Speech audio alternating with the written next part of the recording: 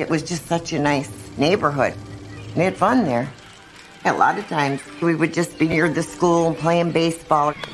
But we always ended up near what we called the Black Lagoon. To a child, it was like a wonderland. We had these rocks that we called pop rocks. We would just slide them across and they would actually have a flame. And I remember my mother always yelled about our shoes. This one time I came home and she said, "It looks like your sneakers are burnt. What are you doing?" "I'm just playing at the school." The mighty waters of Niagara Falls serve the needs of industry and the welfare of mankind. Niagara Falls in the 1970s is synonymous with chemicals. It was called Chemical Row because there were so many manufacturers along there. Chemical companies in Niagara Falls and across the United States were burying toxic waste. But that was their backyard. The residents' kids played in the canal. That's where they went. People had no idea that they were living on top of 22,000 tons of toxic chemicals. State Health Department declared a health emergency. Chemical waste is coming out of the ground. Birth defects and miscarriages. Severe migraine headache. Respiratory disease. Already 8 cases of cancer on a 15-house street. It was hard to believe this could happen in the United States of America. Each and every one of you in this group are murder. It was doomed to be a screaming match right from the beginning. Can you tell me when I'm not going to lose any more children because one is already dead? Please tell me. It was like watching an accident in slow motion. There is no evidence to indicate an immediate health hazard to residents of the area. Residents at Love Canal really thought the government were going to rescue them. It really hit home for us that we have to make this happen. They're not going to do it for us. So that spurred me to want to do something. We've got to do something. I mean, the fight came to us. We didn't look for it. We protested literally every day. The women told us the state office had dismissed their studies as useless housewife data. They thought we were useless housewives. But we were stronger than that. Those women kept that story out there, and they would come up with all different ways to get the cameras there. I wasn't thinking about building a movement or anything like that. I was thinking about survival. This incredible group of women become the faces of environmental reform.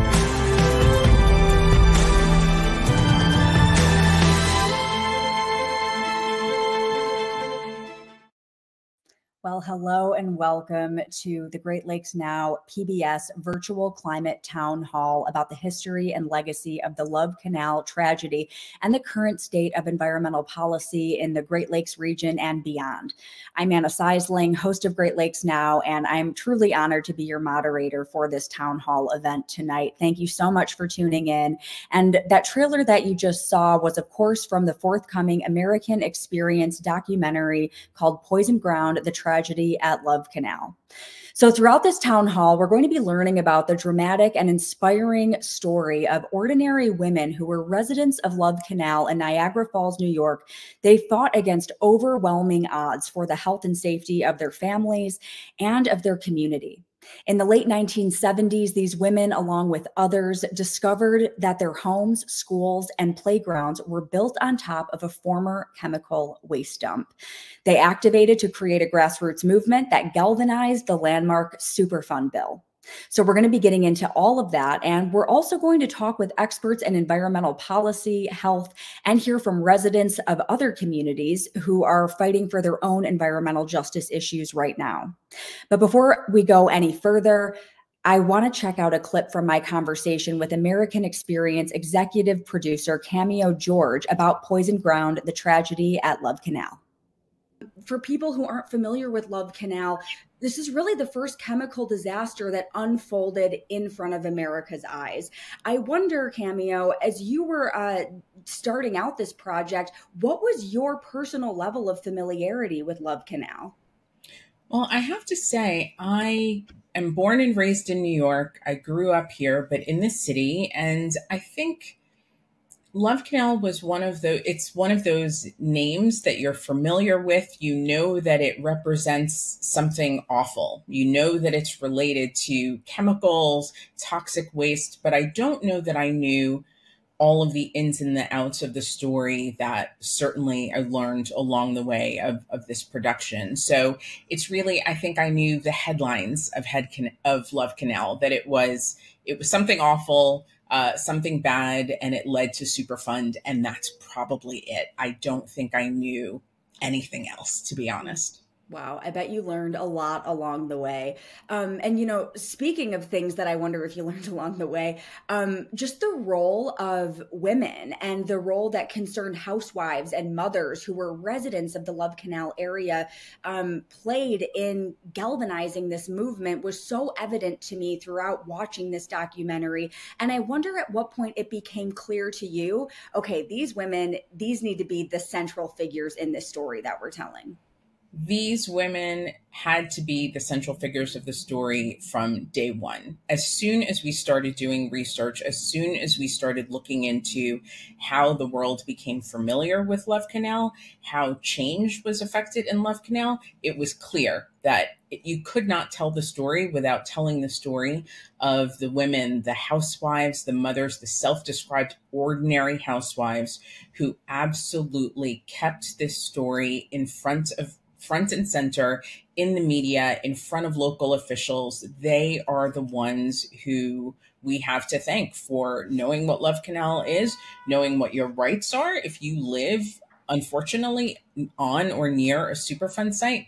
This story, none of us would know what Love Canal was without these women. They are truly heroic in every sense of the word.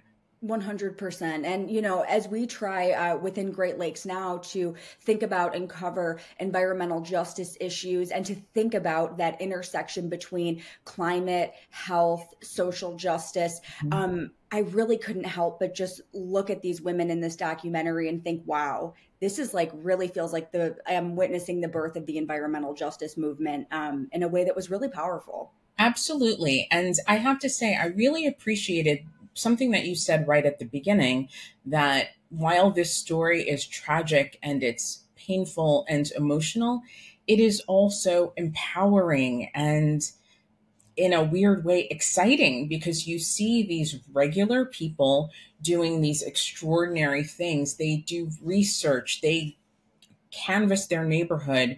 Like I said, they go in front of government officials and they change the way that we think about how we as citizens interact with our built environment. But they also, as I said, they're really inspiring because they took it in their own hands and they took it upon themselves to create change, to protect themselves, their families, their children, their community. And it is truly a story of how a regular person can be a catalyst for incredible change. Absolutely.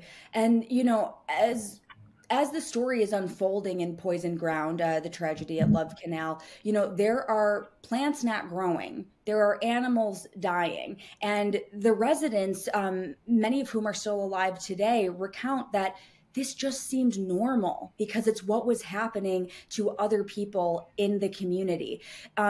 And, you know, to that end, although the Love Canal disaster and everything that has unfolded in the decades since then, it certainly has that particular area in a different spot than it was in back then.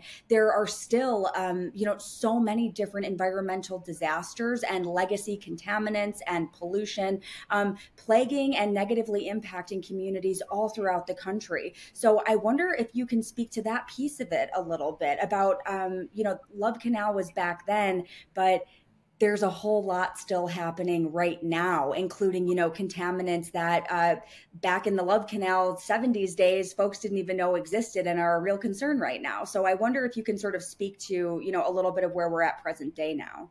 Yeah, it's the amazing but also really sad thing about this film that it is a historical documentary about events that happened, you know, 40 plus years ago, but it is as relevant as ever. Just as we are unveiling this film and starting to do preview screenings, we were in Buffalo and the Niagara Falls Love Canal area just this week. We're learning that studies have come to light that forever chemicals are in our water supply across the US. We are seeing that in East Palestine, Ohio, there's just recently a settlement for the people of that community whose water and ground and air were contaminated after a horrific train derailment. So these issues, they are not in the past. And one of the things that really surprised me, quite frankly, was that there are people, young families with children, who live in Love Canal right now, right in the area that we explored in this film. And I have to say, like, that shocked me. I thought that this would be an area that would be off limits forever, that people would be so familiar with what happens there that that no one would want to live there. But there are homes and backyards and playgrounds right there. And so another thing that we came to understand through the making of this film is that millions of Americans live within a mile of a Superfund site right now. And so it's not, we think about these areas and these names that we know, Love Canal, East Palestine, we think of Flint, Michigan with their contaminated water. But even if your community is not in the headlines, like, you could be way closer to a Superfund site than you think. And I'm not saying that to scare people, to frighten people, although it is a little bit frightening, but just to say that we have to be empowered with information. And I think that one of the things that really came from the making of this film for us was that we truly got an education into how to do research, how to find out what the air quality is like in your community, again, how close you are to a site. There are just a lot of things that we sort of take for granted and don't take the time to research. All right. And you can visit greatlakesnow.org in the coming days to check out my full conversation with Cameo George there, who is the executive producer of American Experience. And we're going to drop into the chat a PBS link where you can find out where Poison Ground is going to be airing for you on your local PBS station. All right. And before we start unpacking some of the topics that came up in that conversation and in the trailer that we saw just a moment ago, I want to remind you that it is really, really important to me that we always make room for your voice in these virtual events. So please let me know your name, where you're watching from, if you live near a Superfund area, if you live near a Superfund site. What do you know about Love Canal? What questions do you have about the safety of your community as it relates to environmental toxins and safety? You can drop those comments and questions into the chat as we go. We already have quite a few of you letting me know where you are watching from. We've got Kathy Walters in New York. We have Sally in Norristown, Pennsylvania. We've got Kara in West Michigan. We have Mary in Indianapolis, Holly in Milton, Wisconsin, Barbara in Buffalo, New York. We've got Laura in Southwest suburban Chicago. Eileen is in Niagara Falls, New York, just 2 miles from Love Canal. Eileen, I'd love to hear a little bit about what your neighborhood looks like in this moment and how you're feeling about the state of just environmental safety in your community. We have Jim in Appleton, Wisconsin. We have Charlene in Cheektowaga, New York. We have Kathy in Omaha, Nebraska. And we have Barbara, who says, unbelievable that families are still living on that site. Barbara, I would agree with that sentiment. All right, so now I want to bring some folks into the conversation. First up, we have Kim Diana Connolly, who is a professor of law and vice dean for innovation, interdisciplinarity and community impact at the University of Buffalo School of Law. Professor Connolly, thank you so much for joining. It's a delight. We also have Mike Basile, who is a public affairs officer in US EPA Region 2. Mike, thank you so much for joining. And we also have Dr. Opara. Dr. Ijeoma Nodim Opara is an assistant professor of internal medicine and pediatrics at Wayne State University School of Medicine in Detroit. Dr. Opara is a physician and advocate for health equity. Dr. Opara, thank you so much for making yourself available. Thank you. I'm excited to be here. We're excited to have you. So Professor Connolly, I'd love to start with you. You think about environmental law. You know, this is obviously a lot of what you think about and a lot of what you work on. And I wonder what the role of environmental disasters are in your work in environmental law. I wonder if you can just kind of kick things off for us by responding to some of what we've seen and heard so far in both that trailer and in the conversation there with Cameo George. Thank you so much. And it's very good to be here. This is an important conversation the story of Love Canal, and I can't wait to watch the entire video. The story of Love Canal is compelling. It's a really important teaching tool when we're teaching the environmental laws, including the law that I'm about to talk about. Because, you know, just 50 years ago, the concept of like comprehensively addressing toxic waste was not something that we really thought about. It was a new idea. And because of Love Canal and a couple other things that were happening in the country, Congress passed the Comprehensive Environmental Response, Compensation, and Liability Act. We call that CERCLA for short. They've been considering bills like it for a couple of years, and then they passed it quickly at the end of the Carter administration.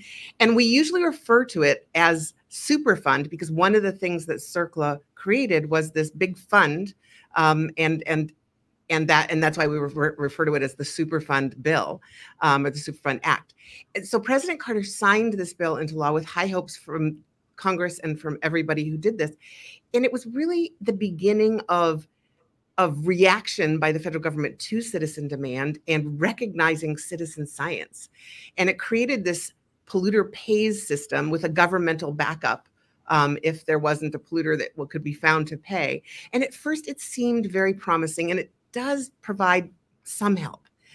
But it turns out that it was a flawed system.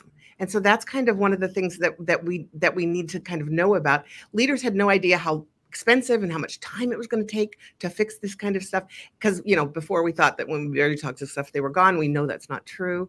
And so we're still we're still facing many, many toxic sites that are contaminated that are on a list, but we can't get to them. And we're finding more. But Superfund, CERCLA, turned law on its head. It really was turned legal precedent on their head. Policymakers were like really doing this thing, which was bending the arc of law toward what they saw as a more just way of dealing with this. And so it was revolutionary and important and also not enough. Okay, got it. Thank you so much for that perspective, Professor Connolly. Mike Basile, I want to bring you into the conversation now. So you have been working in the government for 50 years. 35 of those years have been with the EPA. Love Canal for you, I know it's not just part of your professional history, it's also deeply personal for you. And I wonder if you can share just a little bit about your background, both with the EPA and also within the Love Canal area. Sure. I've been with EPA, as you indicated, for 35 years, and it's a pleasure to be with you this evening.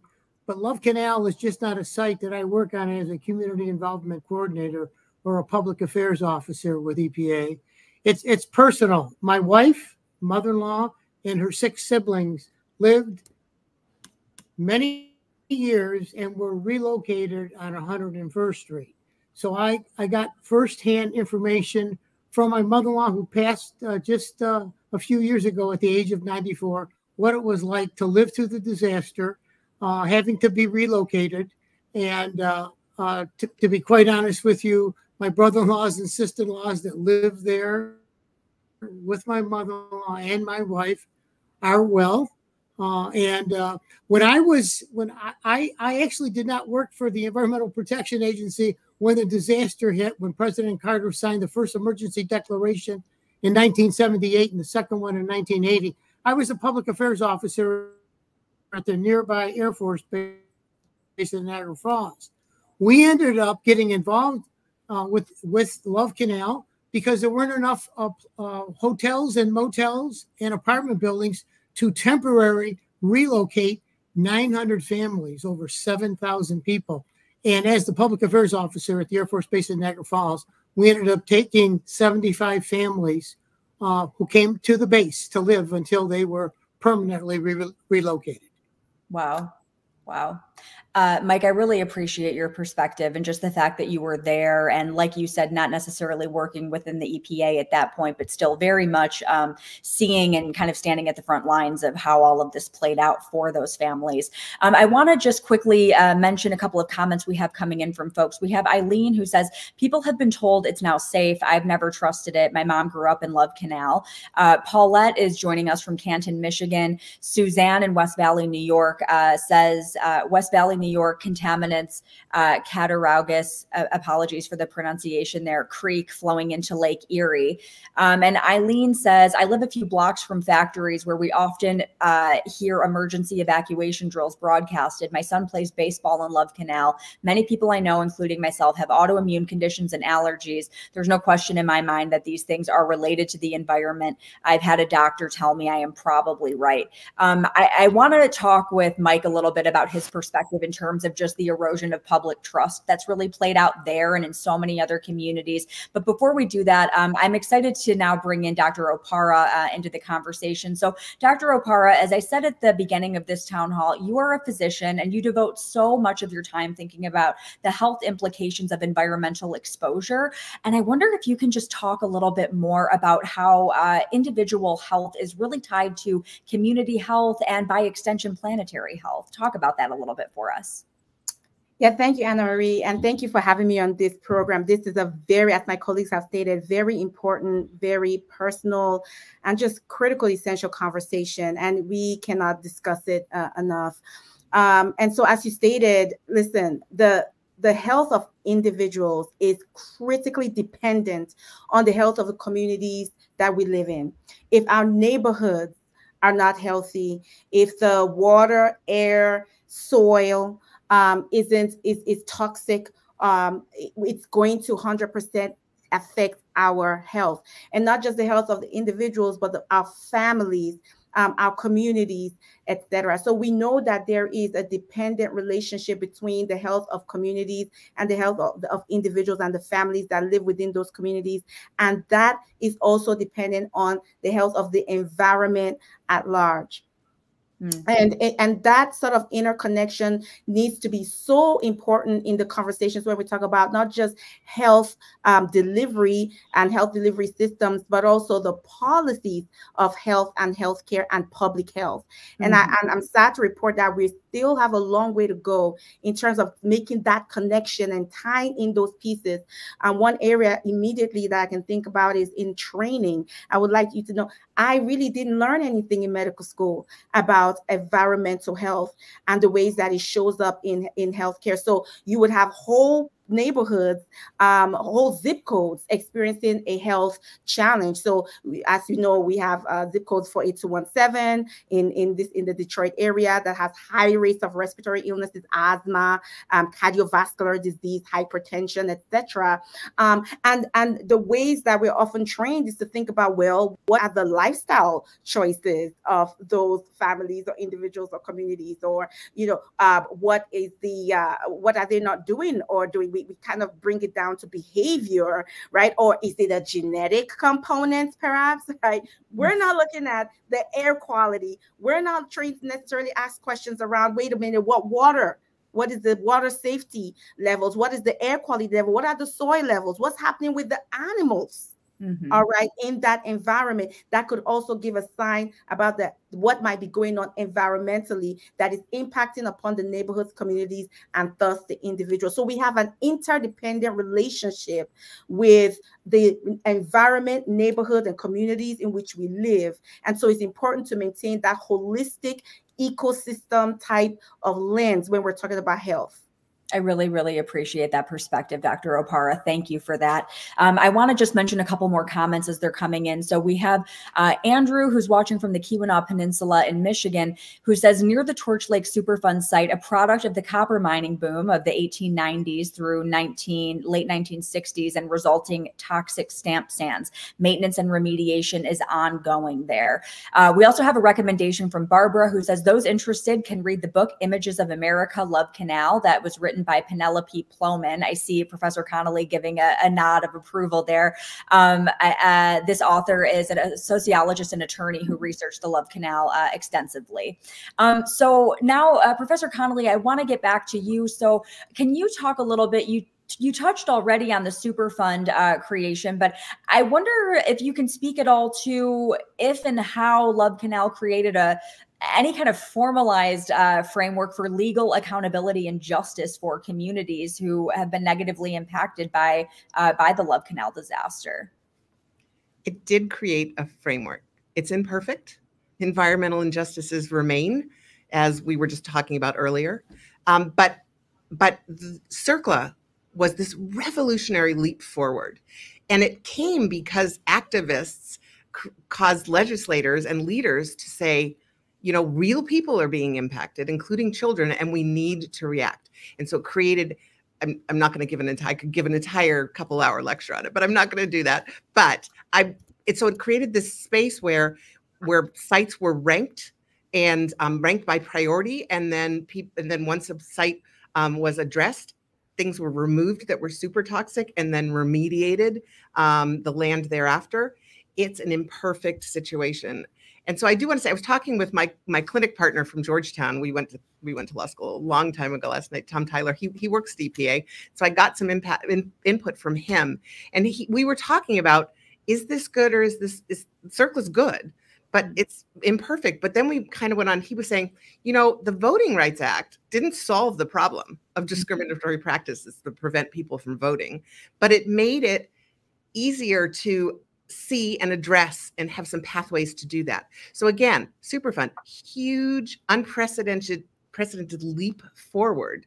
So Love Canal and similar areas created momentum to pass CERCLA, and we need to use that. And I think we need to build on that. We have not done a good job updating a lot of our federal environmental laws. So sometimes we need to turn to state and local laws. I do want to do a shout out, though. The current administration, through the Infrastructure Investment and Jobs Act, has added some money back in to what was a depleted Superfund, and is going forward on that. And so I think we need to watch what's happening there, and also help current and future generations think about creative ways to deploy resources. Anybody can go. You already were saying that people can find information. Anybody can go to EPA's site and DEC's site in New York and other state sites and look at what's going on in your state. Dig deep. There's lots of public information there. And I want to not just get the people who are watching, I want us to encourage our newer generations to be curious and to be coming into a space where they're going to be ready to solve these major problems, deploying the laws we have and the laws that they will help us pass in the future. I really appreciate that. Mike, I want to bring you back into the mix now. So I know when you and I talked prior to this town hall, you told me that you are currently involved in overseeing, I think you said 38 Love Canal sites. These are places where agencies and the public are being forced to reckon with, as you called it, the sins of the past. I wonder if you can talk a little bit more about that. And also if you have any thoughts or any follow-up that you want to give based on what Professor Connolly just said, you know, feel free to share that as well. Yes, I definitely can. You know, I work for EPA Region 2. We cover New York, New Jersey, Virgin Islands, and Puerto Rico. But I work out of a field office in Buffalo, where I have 38 Superfund sites, one of which is Love Canal. 38 Superfund sites in the western central New York area and the Finger Lakes. The majority of these sites were found, and we, like here in Niagara County alone, where Love Canal is located, we have 6 national priorities list sites. All those sites have been remediated and contained. We continue to monitor them. They're not only monitored, but we do it in the public realm. Every 5 years, we return to the site to make sure the site is protective of human health and the environment, like at Love Canal. And Love Canal, we are getting ready to go into our 5th 5-year review. The site went on the national priorities list in 1983, and it was delisted in 2006. We're pleased with the fact that it came off the national priorities list site. There was a lot of remediation that went on. Our first goal was to get people out of harm's way. Those were the 239 families living, their backyards were adjacent to the canal. There is a misconception that I want everyone and all the viewers and listeners to understand. No one family is living on top of the camp at Love Canal. We ended up buying another 240 homes north of Colvin Boulevard that were boarded up for 18 to 19 years. Those homes were put back on the market after in 1988 when a habitability decision was rendered by the state of New York, where those areas were, it's in an area today called Black Creek Village, and there are families living there. We brought those homes back on the market 6 or 7 at a time, put new roofs, siding, windows, and a furnace in those homes. And it's a prosperous community today. All right. I appreciate that, Mike. So I want to mention, so we have Clara tuning in from Grand Rapids. We also have a question coming in from Holly, who says, any thoughts on the cleanup of Onondaga Lake in Syracuse? Mike, I'll put that one to you.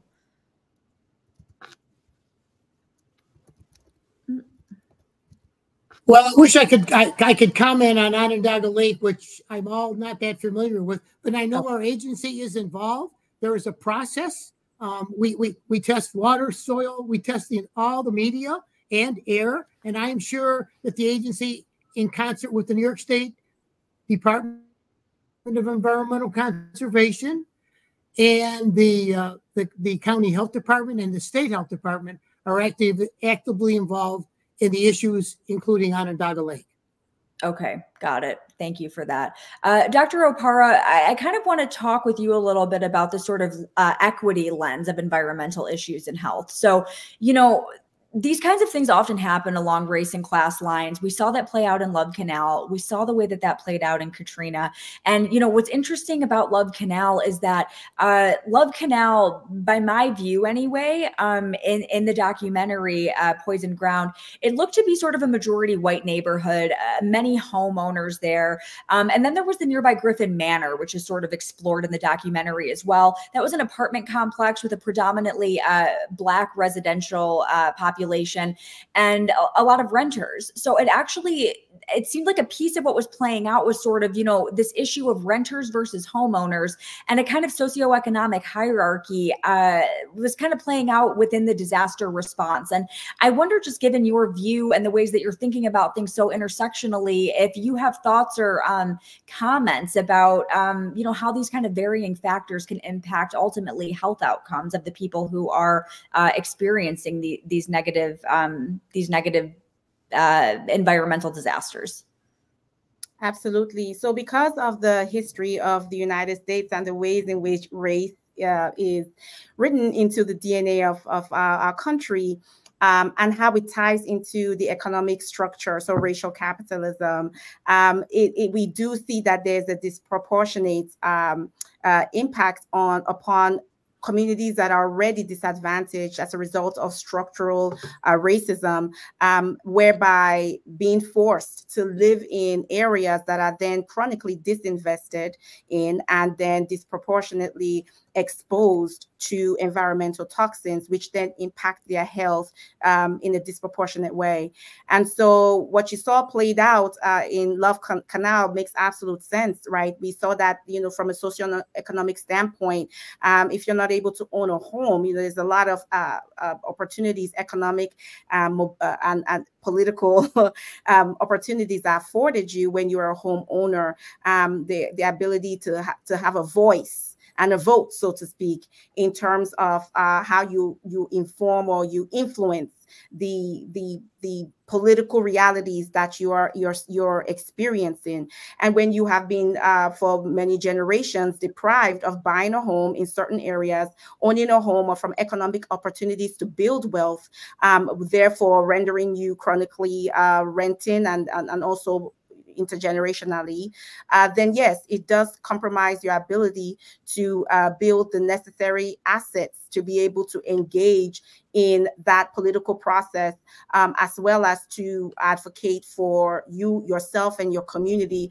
for your needs, whether they're economic needs, whether they're health needs, etc. And so just to, again, remind us or introduce the lens of the environmental justice framework, that helps us in terms of this intersectionality that I think is really critical as we engage in this conversation. And so the environmental justice is a movement and a framework that really came out of the latter part of the 20th century that saw that a growing environmentalism and environmental sort of concern for the environment that though was robust, was anemic when it came to recognizing issues of social injustice and understanding that various communities are impacted differently because of the structural inequities and injustices that already exist. And so that becomes important when we think about the inequitable distribution of environmental benefits and hazards, but also the ways it interplays with the health outcomes of exposures to those environmental benefits, and hazards. So it's an important lens to interject into the conversation because this is people's lived experiences.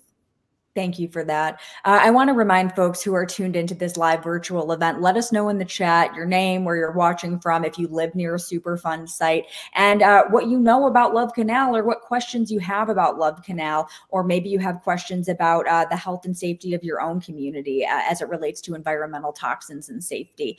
I have a question for everyone, but I have one that I'm not totally sure, Mike, that you're going to be well versed on speaking to issues playing out in Alabama. But we do have a question coming in from Barbara, who wants to know, Mike, if you have any thoughts on the stamp project in the Alabama swamp area. It appears wildlife will be negatively affected.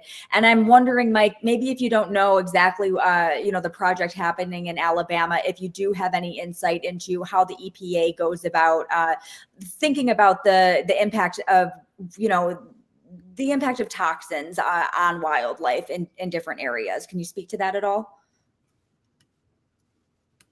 Well, I can't speak to specifically about Alabama, but I can tell you one thing, that, when our agency is called in, it normally is called in by either a town or county or municipality. And when we come in, our first objective is to protect public health. I mean, I know we're a cleanup agency, but our first objective is public health. We bring in the county health department, the state health department, and then we will do testing, cross-media testing. We will test water, we'll test air over time, and we will test the soil. And we take all this information and we put it together, and we come up, we determine what the facts and the numbers are that will drive us to make a decision on what our next term of action will be. But we take that data and we present it to the state health department and for the U.S. and to the U.S. Public Health Service in Atlanta, namely the Agency for Toxic Disease Registry. And they then come back to us and tell us, based on what we found in a community or adjacent to a problem area, they tell us what basically we should do to protect human health and the environment. While this is ongoing, we make sure that the public health are safe at that time.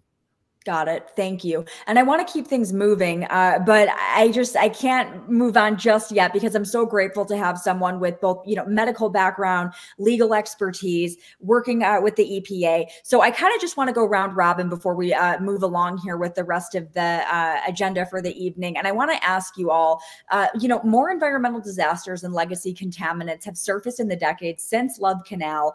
How has this affected public trust from your view? And what do you think is being done to rebuild it? Professor Connolly, I'll start with you. Thank you. This is such an important question. So even new disasters and how we deal with them show signs of progress, because when Love Canal happened, people were like, wow, this could be my backyard and no one's helping them. Are they going to help my neighbors?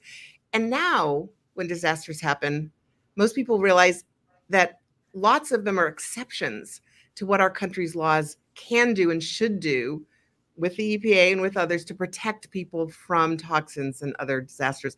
And I guess the other thing I want to say is preparation is key. Preparation and being aware is key. And so this Friday here at UB, an interdisciplinary group of people are coming because we are working on a book, on action and advocacy focused book called Resilience Before the Disaster Arrives.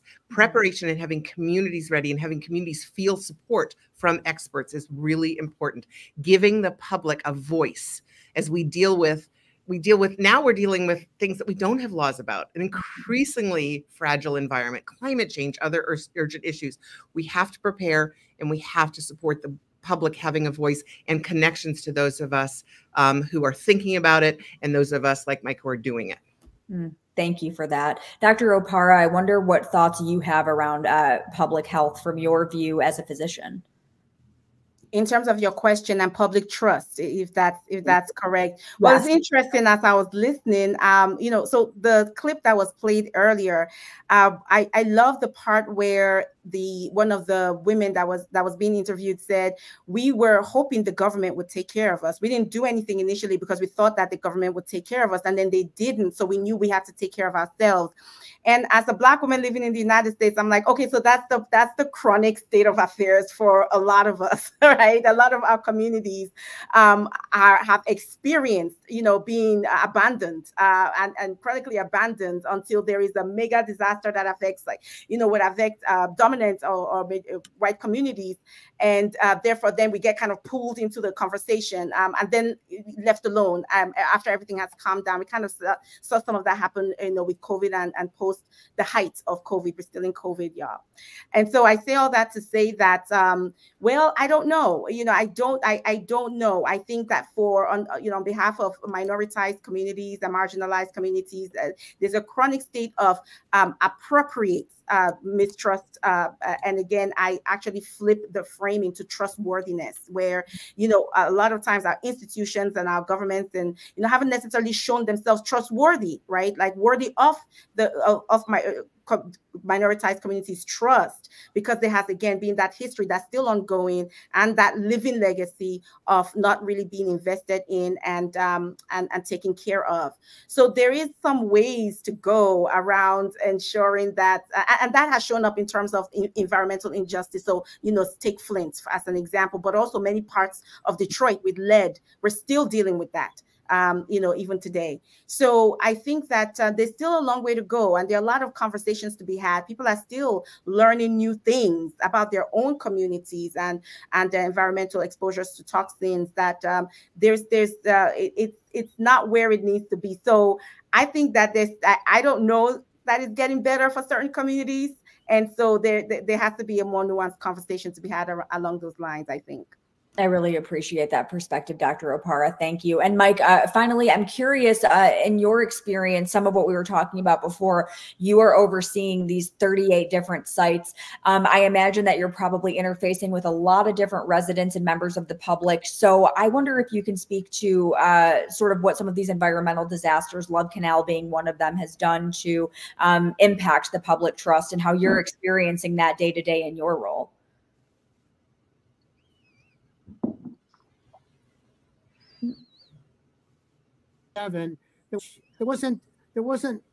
We didn't have an educated public, but today the public is educated as a result of not only Love Canal, but I think today people have more access to information, and they are becoming environmental experts.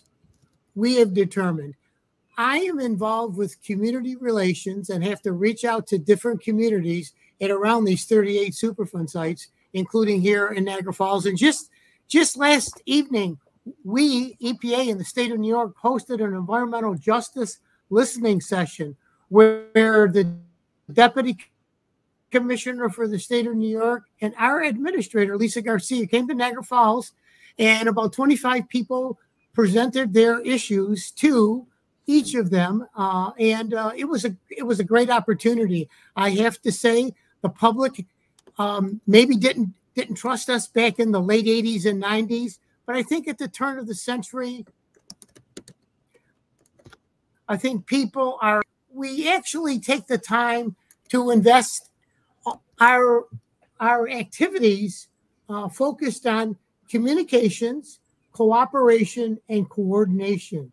We want them to be on the ground floor, and it's my responsibility as a community involvement coordinator to let them know why we're in their neighborhood and how we're going to assist them. Got it.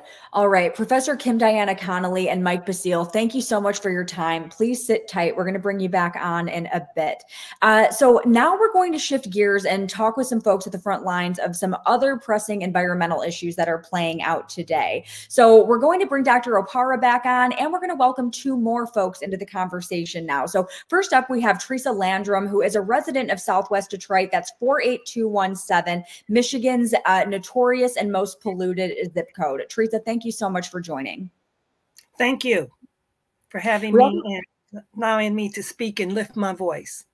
We're really, really grateful to have you, Teresa. We also have Mike Schreiberg, who's a professor of practice and engagement and director of engagement at the Cooperative Institute for Great Lakes Research and Michigan Sea Grant. Mike is part of the University of Michigan School for Environment and Sustainability. Mike, it's always a pleasure. Thank you for joining. Yeah, thanks so much for having me. So, Mike, I want to start with you, and I want to ask you about PFAS and some other pressing environmental issues. But before we get into that, I know that you have been kind of, sitting in the wings, taking in a lot of information for the last 40 minutes or so. So I want to leave a little bit of room for you right off the top to respond to some of what you have heard so far. Yeah, well, there's a lot going through my head because it's been a great conversation here. The first is kind of the obvious thing. It's amazing to think about like what has sparked this movement here, and being so inspired by the progress, going back to Love Canal. And Love Canal is one of the most famous of those stories, but there's been hundreds, thousands of those stories over time. And I'm inspired by the progress that we've made. But I have to admit, as someone who's been I work mainly on sort of Great Lakes water issues. I'm also a little overwhelmed by the places that we still have to go. I mean, if you think about it, and we're seeing more and more crises unfold over time. And I guess the other thing I wanted to reflect on, I thought the comments were all wonderful, and particularly the comments from Dr. Opara about the environmental justice movement. Because one thing I feel strongly about, and I think you've got some great folks to talk about this, is that we are not going to get far in this movement unless the social justice and the environmental movement are tightly linked. And what we had going on for decades was kind of separate planes of action going on that weren't linked, even though the problems, as Dr. Opara really nicely laid out, were completely linked. The movements weren't. And we're starting to see that linkage now. And that's something that gives me hope for the future, because they're two roots of the same crises, right? And we have to have united action together in order to move forward. So anyway, there's a lot going through my mind in watching those wonderful clips and things, but those are a couple of things that stood out. I really appreciate those comments. We have Kathy, who's watching from 6 miles south of Gary, Indiana. Monica Lewis Patrick, the water warrior with We the People of Detroit, says, yes, we are the leadership that we seek. We must deputize ourselves. Beth says, watching from Tonawanda, New York area, Tonawanda Coke / Lind site is close by. Teresa, I want to bring you into the conversation now. You are a longtime resident of Southwest Detroit, 48217. As I said, Michigan's most polluted zip code. I want to hear a little bit about what your experiences have been there in 48217 on the ground. But first, similarly to what I asked Mike, I'm just curious, based on the work that you're doing around environmental justice in Southwest Detroit and everything that you've heard so far about Love Canal, I'm wondering what's running through your mind in this moment.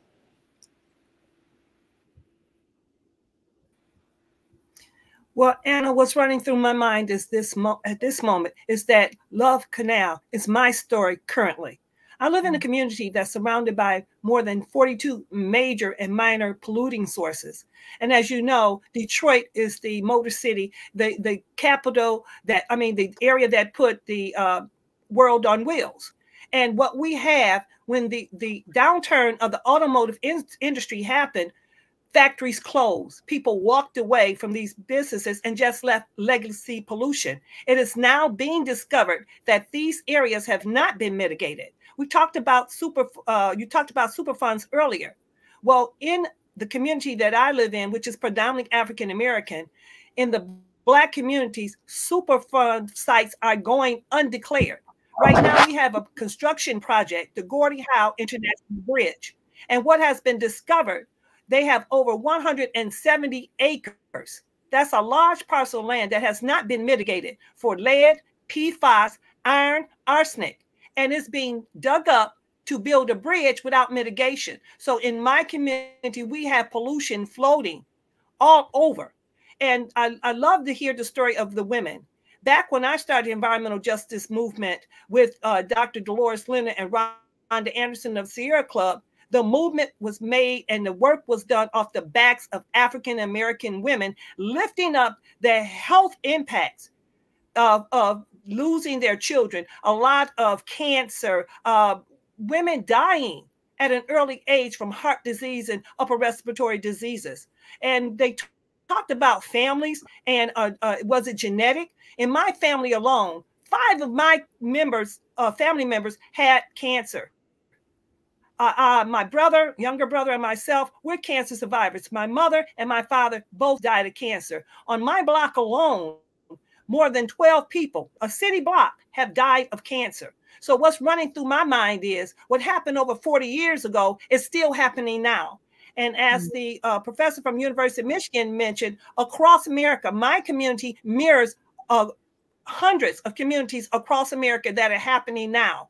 When the Flint story was told about the exposure of lead in the water, well, we have lead in the air, land, and the water. So we were Flint before Flint. And then we have Benton Harbor, areas that are across the state of Michigan that are contaminated, and people are still living there. They're not being moved out. Why? In my opinion, predominantly because they're African-American, low-income people. And Professor Opara talked about the systemic racism that's interwoven into the fabric of America. We were redlined to these communities. So we are casualties of people's greed, corporation greed. So who's going to lift that story up? Us, because as they said, the government is not riding in on their horse to help us. So we triage our own community. We began to teach people how to lift their voice. And we began to talk to our doctors and learn that our doctors didn't know how to identify environmentally related diseases. So that's another thing. How should we blend that with the medical facilities to teach people, not only the community, but the doctors and the local politicians about the impacts of legacy pollution. And right now we're dealing with legacy pollution and no one's coming to our rescue. We've worked with Alan Waltz and Ms. Shore of Region 5 EPA. We've worked with them. Right now, we have a huge contamination problem that there is so serious. Is one of the city parks that we use, they discovered is so heavily contaminated with candium and lead. They are now trying to mitigate it. But guess what? They knew a year prior and they did nothing and let us come and play and fellowship on those soils. So where's the protection coming in? So what's running through my mind now is that what happened over 40 years ago is still happening now. And something needs to be done. Policy change from the top to the bottom. Teresa, so that's what's running through my mind. Yeah, I'm so grateful to you for just making the time to join this town hall and sharing your experiences. And I am reminded of, a conversation that I had with Dr. Opara prior to this town hall, where Dr. Opara, if I'm not mistaken, you said medicine is so political. And I wonder if you can respond to a little bit of what Teresa just said there and about, the ways that maybe many of your colleagues or many other folks maybe in medicine aren't necessarily thinking about how all of these threads weave together and why we ought to be. Well, first of all, I just want to, Teresa, just bow and just sort of, give you flowers and the whole garden and the whole orchard. Thank you so much for all that you have done and do, and who you are. Thank you for being in this space. Thank you. I think Teresa said everything that needed to be said and said it in a more powerful way, even reflecting back on my previous comment around when we talk about the public trust. Who is the public?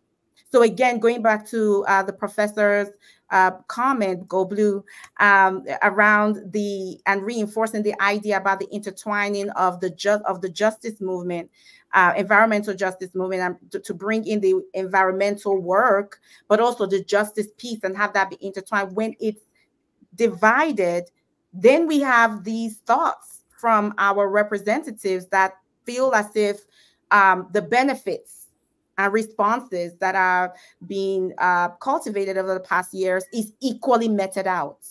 But Teresa is here to tell us that that is not true. Mm-hmm. So when we talk about public, who is the public? Is the public inclusive? Or who is it representing? So that's one piece that I immediately responded to, because that's exactly right. Mm-hmm. Our community is not part of that public, because we're not being, as she said, protected and named. As she said, we have Superfund sites that are going undeclared. If you're not declared, you're not named, you're not seen, can anything be done? No. So the harms continue unassuaged, untreated, unmitigated. And that's what we're seeing. In terms of medicine and our training and our practice, absolutely right. And I commented on this earlier. I learned absolutely nothing about environmental health, environmental related illness. The fact, again, the social, what we're calling now social, but we are evolving to structural determinants of health, so that we understand that it's not just an issue of the exposures to unequal exposures to environmental toxins or housing insecurity, food insecurity, and all those pieces, but there are underlying structures, as Teresa said, policy that produces those inequalities or the unequal distribution of these resources.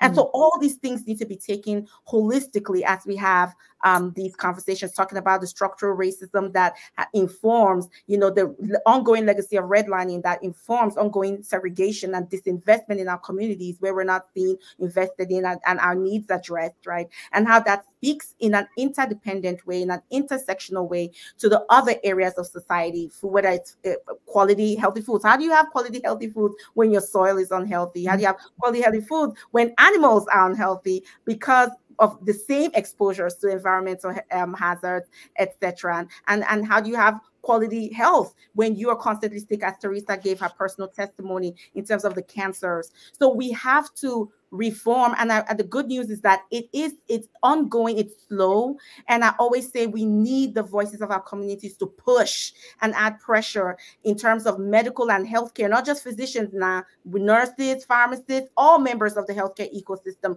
clinical social workers, and the list goes on, PTs, RTs, all members of the healthcare ecosystem. Our training needs to be fundamentally transformed so that we can start to center these social and structural systemic drivers and determinants of health, those conditions in which we work, play, live, and make babies and worship and die and celebrate on. We need to begin to center that as medicine, housing as health, food security as health, environmental justice as health.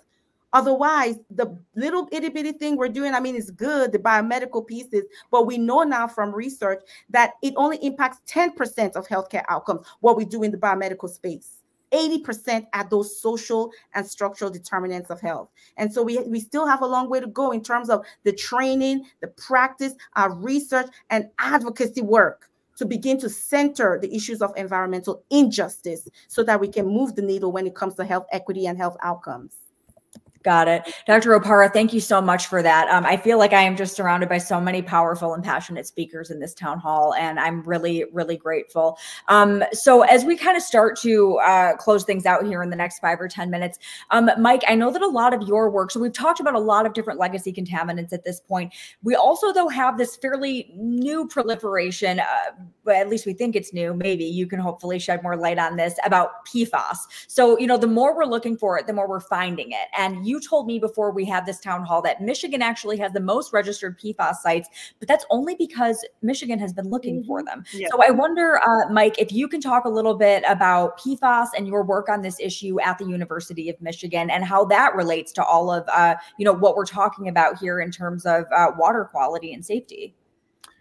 Sure. And sadly, in some ways, it's the same story over and over again here, right? So PFAS, and it's a class of chemicals. There's thousands of them in there. And this is used in things like no-stick pans, Teflon, and in waterproofing, firefighting foams, etc. And it's this incredible chemical because of the property that it actually lasts a long time. It's often referred to colloquially as a forever chemical, and it's very stable. Now, those same qualities make it a massive health hazard because it sticks around, and we've learned that it's got qualities that are toxic, they're hormone disrupting, cancer causing, et cetera, et cetera. And we're finding it everywhere. I mean, the more we look, the more we're finding it. We're struggling with how to deal with this type of contamination. I mean, EPA just passed the first PFAS standards in drinking water, but that's like at the back end. So that means that we actually have a standard for how little can be in drinking water of a few of those chemicals. But I guess the point I want to lift up here, and I want to strongly agree and support what we've heard from Teresa and Dr. Aparo and others. A lot of this comes down to systemic racism, and that's why things are cited in this way, PFAS and many others. And a lot of it comes down to our lack of a regulatory system that actually protects people up front. The way our system works, and I'll be very, very brief with this because I know we're short on time, but the way our system works right now is you have to prove over time, over decades, you have to prove something's harmful to get it taken off the market.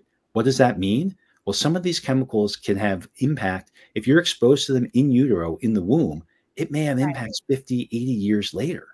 So we're talking, you have to expose people for 50 to 80 years to do that. Now, if you look at systems that are better, like in Europe, they have what's called the precautionary principle. And that means you have to prove something is safe before you put it out in the market and before you contaminate other people. And that contamination, as we've heard, usually winds up with those who are least able to fight it, the underserved populations and minority populations. So what PFAS is one example of a regulatory system that has utterly failed now, and we need to reform that in order to move forward. Mike, I really appreciate the comments there. Monica saying citizen science must be a driving part of informed research. Also giving a shout out to Miss Teresa, who is a community treasure and EJ expert. We are so grateful. We have Sue Kelly tuning in from Tonawanda, New York. Apologies if I'm mispronouncing that. Janelle is watching from Southwestern Pennsylvania. And we have Seagrin, who is watching from Missoula, Montana, but lived in Detroit for most of their life. I'm also wondering, Dr. Opara, if you can speak to a little bit about the PFAS piece of this. So as I'm sure you know, PFAS can affect, can cause cancer, fertility, all kinds of health and well-being issues. Can you talk a little bit more about the known impacts of PFAS exposure and how this relates to the larger issue of water quality, access, affordability? Thank you. And I'm happy to answer that question, but I have to respond in reflection to everything I'm hearing. And that is, we have not said the C word, and the C word is capitalism. Ms. Teresa already talked about greed and corporate greed. But, again, I'm here thinking as we think about, PFAS and where it has lived in all the items that you find it in. I mean, all this is, what happened with the lead and again, the air quality pieces. These are toxins that are produced actively by folks and by corporations that are making money. And so I'm very interested to know where the industry sits within these conversations, what roles they play and how we are bringing them in, calling them in or not, in terms of solutioning and again, processing and solutioning. And I just want to lift that piece up, that as we rush towards profiteering and progress and quote development, understanding that these are the side effects of rushing towards that, right? It's that, what is the cost? Are we willing to sort of put our future, our present and future on the hanger, right? In order to chase after quote unquote development and quote unquote progress. And so these are just reflective questions I want to introduce for our audience as we and our group here as we sort of reflect. But going back to the question, Anna, in terms of PFAS and the health pieces, my colleague here has spoken excellently about those health hazards. The CDC lists these chemicals as causing increases in cholesterol levels. So we can see that there's a tie into cardiovascular health or heart health or heart disease, which, then has poor outcomes. They have also been known to lower antibody response to vaccines. So it renders us immunocompromised, whereby we don't respond to vaccines as robustly as we could, and therefore are vulnerable to infectious illness. They have produced changes in liver enzymes. They have been linked to pregnancy-induced hypertension and preeclampsia, which are basically diseases of hypertension in pregnancy that is the #1 driver of maternal mortality in the United States. And we know that United States leads the high-income countries when it comes to maternal mortality. And you can see now the intersections with, environmental exposures. They've been linked to small decreases in birth weight and, of course, kidney and testicular cancer. And it's 100%, as my colleague said, drawn along the lines of, who gets to be protected from these exposures and who doesn't, whose lives matter, shall I say, right? In terms of what policies and investments, and I come back again to that word, investments are made to ensure that people's and communities' health is protected from the impact of these environmental hazards. And that is a matter of us as a society, what decisions we're making, what conversations we're having, and who we're holding responsible and accountable to ensure that all members of our communities and our society are protected from these negative impacts. Yes, it is absolutely drawn along the lines of socioeconomic, access and strength, as well as, of course, because again, America, there's intersectionality, with race. Thank you. Thank you so much for all of that. Monica in the comments is saying the commodification of bottled water is a driver for PFAS, wanting to make note of that. Also saying excellent town hall, Dr. Apara, Dr. Shriver, great balance. Barbara is also giving some love. This has been an excellent town hall. Thank you. And Sue Kelly is tuning in from Tonawanda, New York. Might have already said that one. We have a lot of comments coming in. All right. So I want to make sure, as was already mentioned, if you Google EPA Superfund site, you can find where Superfund sites are in your community. But I do want to make sure that we drop a link to a pretty cool site that I found. It's called Toxic Sites. It's a website and searchable database that catalogs all Superfund sites in the country in real time using data provided by the US EPA. We'll be sure to drop a link to that into the chat. That is www.toxicsites.us. All right. So now as we close things out, I want to bring back Mike Basile and Professor Connolly into the mix. And Professor Connolly, I am curious as we kind of wrap things up now, what is one thing that you would like to leave our audience knowing or thinking about as we wrap up this conversation? First of all, thank you for including me with these amazing people I've learned a lot and given a lot to think about. I want to leave with the thought that Margaret Mead said, never doubt a small group of thoughtful, committed citizens can change the world. Indeed, it's the only thing that ever has. We saw this one major lesson from Love Canal. This group of marginalized women stood up for themselves and became a major part of creating new legislation that's changed environmental laws, not perfectly, but for the better, with the help of passionate advocates like tireless attorney Richard Lippis, who's a friend and a historic UB adjunct who teaches future lawyers here. But there's so much more to be done. And these future lawyers and future advocates and future doctors need to be there to help people in the community. So leave here knowing that changes like those that Teresa and others are calling for can be made too slowly, but with progress if we retain tenacity and hope. I really appreciate that, Professor Connolly. Thank you so much. So Teresa, now I'd love to hear from you again. I wonder, as you so beautifully laid out, some of the struggles that you are up against, some of the work that you have been doing, some of the injustice that you are trying to bring attention to, what is next for you and the work that you are doing there in Southwest Detroit in 48217? Well, what's next for us in Southwest Detroit and Greater Detroit in Michigan?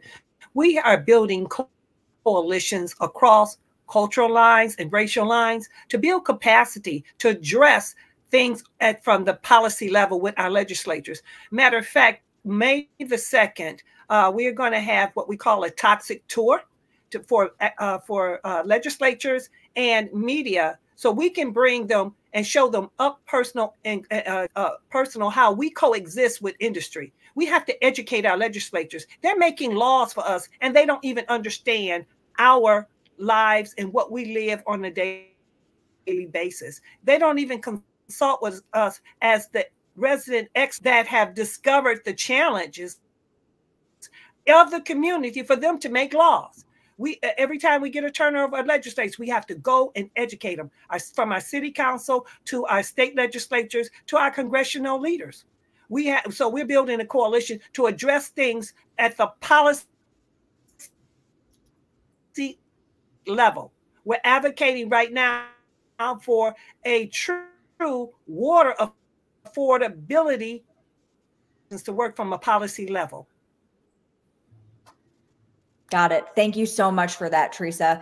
And Kara is saying, I'm thankful for programs like this that bring awareness to these issues. Heidi is saying, I too am a cancer survivor now and understand your concerns. Okay, now, Mike Basile, in your decades of service and experience, I'm wondering as we close out here, what is something that you wish more people knew about Love Canal and the work that the EPA has done in that area? I think a lot of people have to understand, first of all, that Love Canal occurred in 77, 78. Of course, the dumping of the waste from Hooker Chemical occurred many years prior. But remember, EPA was a very young agency. We were created in December of 1970. And this was one of the, you got to remember, the regulations that EPA was adopting as a young federal agency that was only 7 or 8 years old. We were young, and as a result, we created the CERCLA Superfund legislation. Love Canal truly was the impetus for citizen environmental activism. And I think the women that we saw on the clip really typified that. And they actually were the beginning of the environmental movement in this country. We've learned a lot from that. We've come a long way. And we at EPA learned a great deal about community involvement and how we had to listen to not only the women, the families, but the people that live across the street or on top of a problem. And as a result, industry really turned the corner as well. Industry has the checks and balances in place for the most part in communities. And today, most industrial facilities that you live across the street from or you drive by, they have community action groups that represent cross-section of people from their community, from educators to religious leaders and people who live down the street from these facilities. And they meet regularly and they inform the public, and they are like an outreach. And they can help tell the story about what goes on behind the gate at like a Goodyear Tire and Rubber Company or an EI DuPont. So I think we've come a long way. Just a reminder to the public to get involved and not be afraid to call your county or your state or the Environmental Protection Agency. Thank you for hosting this.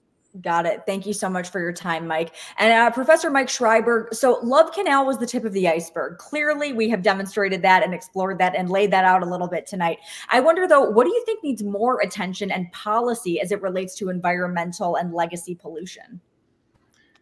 Yeah, I guess I'd go back to actually our entire regulatory system was designed in the 60s and 70s, as we just heard from the other Mike on this call, for an era that was looking backwards and trying to clean up contamination. And as we've heard, our work is not nearly done with that. It'll probably almost never be done because we keep discovering more and more.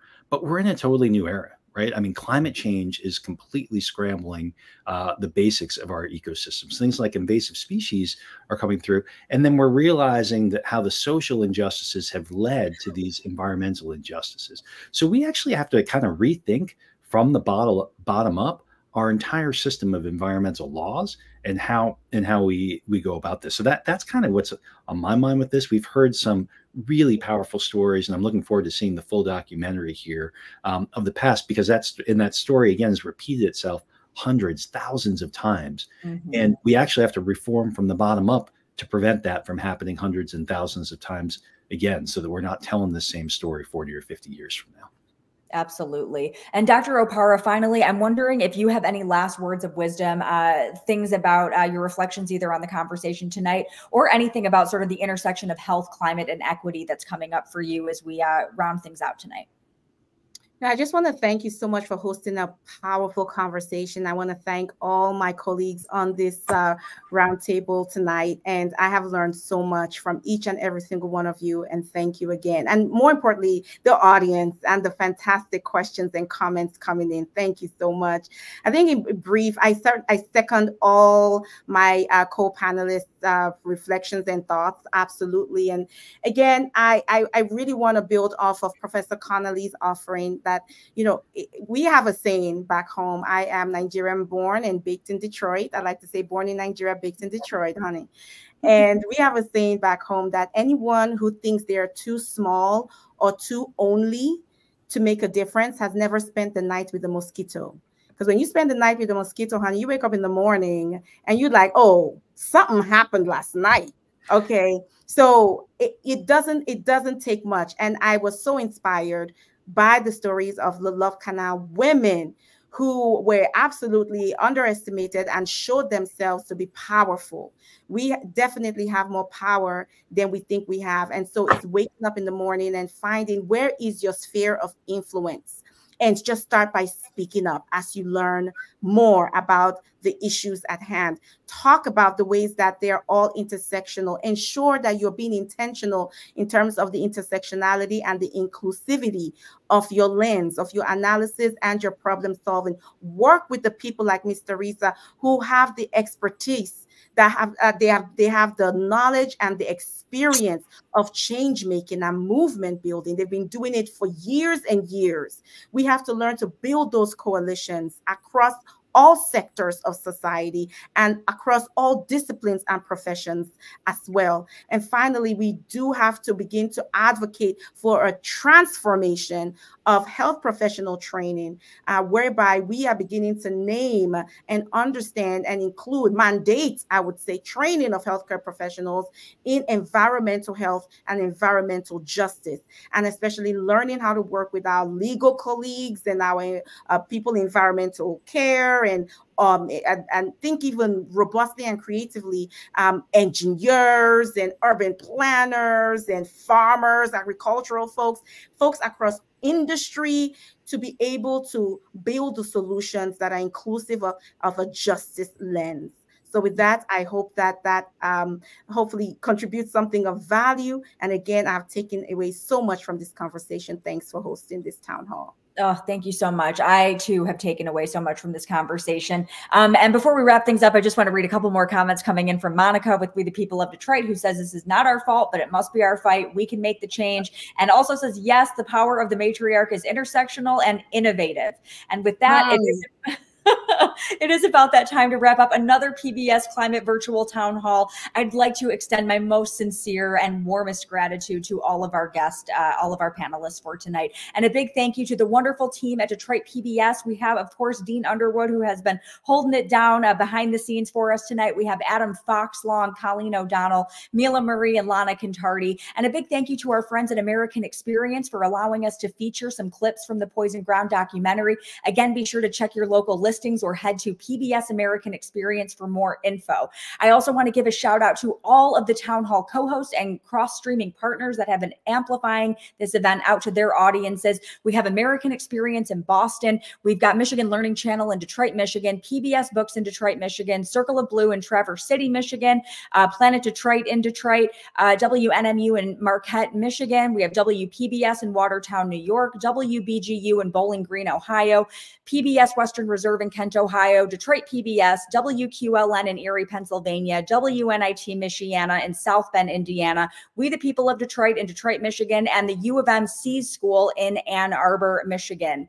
And I am Anna Seisling for Great Lakes Now. Thank you so much for joining me for another great virtual town hall. Please take 2 minutes to fill out a short survey for us about the town hall tonight. We'll be sure to drop that link into the chat. Thank you again, and we will see you next time.